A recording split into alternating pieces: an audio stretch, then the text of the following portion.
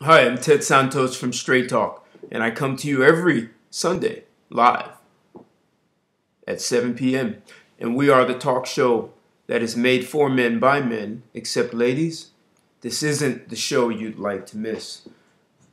We talk about relationships, and we always do it from a man's perspective. And this Sunday, we are going to have a conversation that perhaps most people are having it, except they're talking around this conversation. We're going to talk about something that is possibly the most dangerous thing on that place called planet Earth. Right there. I think I'm right there in New Jersey, somewhere right around there. You see it?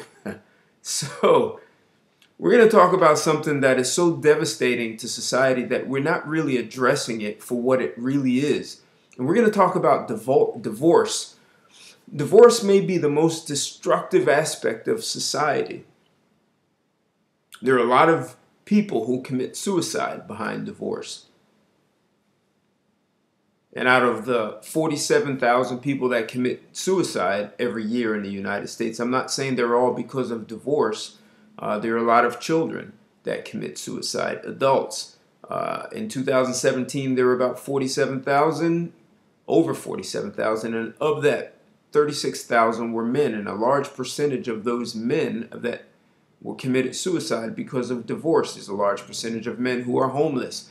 Divorce is having an impact in ways that we can't even comprehend yet.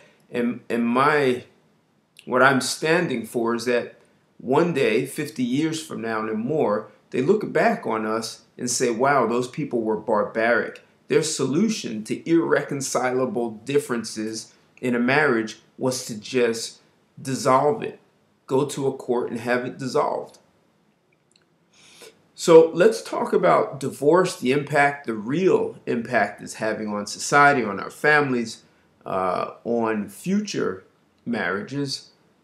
And let's look at how we can resolve some of these irreconcilable differences that clearly we are not equipped to handle when we go into these legal binding contracts called marriage. So, this Sunday, we are going to address divorce on December 22nd. We have a number you can call into. I'll be posting that. And I look forward to talking to you about this trying, and I'm going to call the most devastating part of our society. So I look forward to speaking to you all, and I'll talk to you then. Goodbye.